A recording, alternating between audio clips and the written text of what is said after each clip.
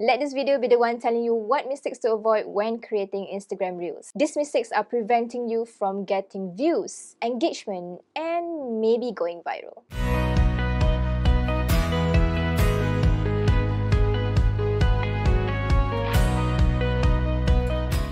Welcome back to my YouTube channel. I am Rini Ismail. I'm a video producer at picturepix.com. I am passionate about helping small business owners create better video content using minimal approach and gear.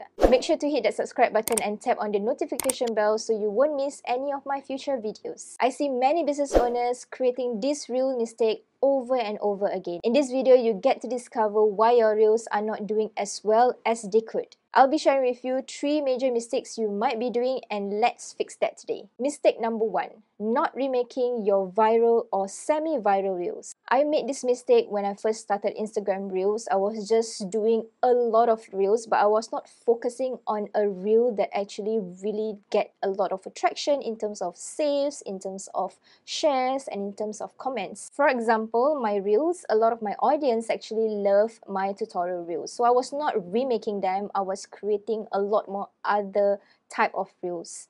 So for yourself, you need to understand what kind of reels your audience are liking you doing. So you need to understand your insights, you need to understand your views, you need to understand your engagement. When that reel actually went semi-viral or even viral, recreate that and continue doing it. Another example, her name is Yasmin. She's one of my followers on Instagram. She did a lot of fantastic reels and a lot of her point of view and guidance on how to become a better business owners actually hit a lot of engagements in terms of her reels. So she knows what kind of reels her audience are always interacting with her. She has always been remaking this point of view or even tips on how to become a good business owner. Mistake number 2 is filming directly on Reels app. Okay, I may be joking, I'm not joking on this mistake. I actually experienced it myself. I've always been creating on Reels app directly until one fine day, all my Reels draft vanish. Because Instagram Reels in Singapore is fairly new, so they're bound to have a lot of glitches here and there. Sometimes the duration is not fitting, sometimes the texts are all over the place, even though in your draft it may be perfectly fine for you, but once you upload it, the texts are just all over the place. And sometimes the draft will just disappear. So for me, I naturally will advise my clients or even my participants to create Reels outside Reels app. But if you do create Reels in the Reels app itself, make sure to download it as a backup and save it in your camera roll. Mistake number 3, text on screen. So for text on screen, imagine this is your Instagram reel. You are actually creating reel.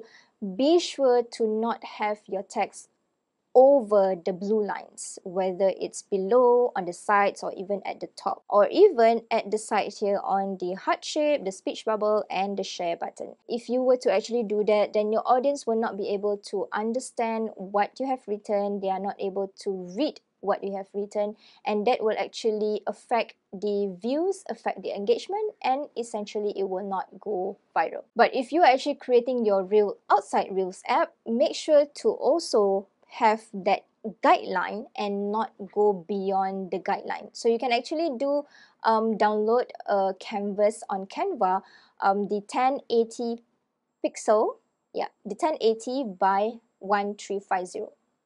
Yes, the 1080 by 1350, have that on your editing app.